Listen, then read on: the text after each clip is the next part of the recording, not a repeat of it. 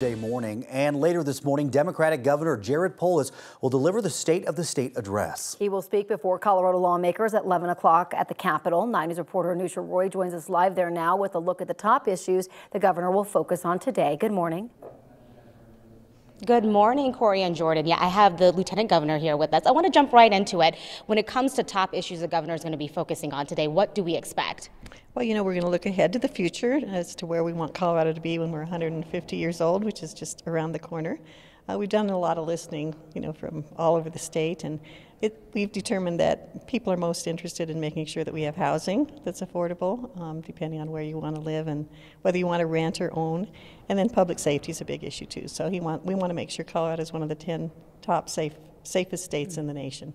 Speaking of housing, the Senate, we heard from Senate Republicans yesterday saying that is also one of the things, cost of living, that they're really hoping is an emphasis later today. And what they're looking for is a pledge from the governor to work with both Republicans, bring all sides together, and really start working on regulations, including in the construction industry, to open up the way for more affordable housing.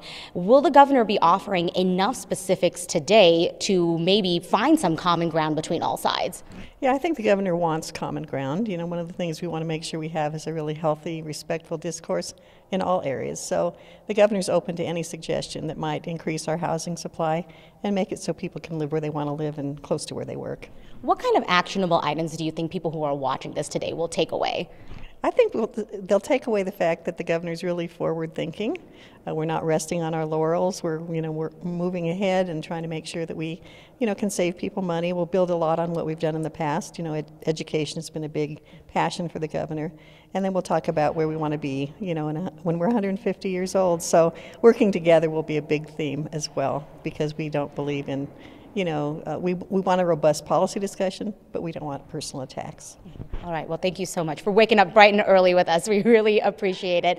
Again, the governor is expected to start talking at 11 a.m. today. Of course, we are going to be here at the Capitol throughout the morning. We're going to be streaming that speech as well on multiple platforms for you to watch at home. Corey and Jordan. Yeah, we thank Lieutenant Governor Diane Primavera for joining us this morning to preview that speech. Again, that's happening at 11 o'clock today, and you can watch it on some of our platforms live. Anusha, thank you.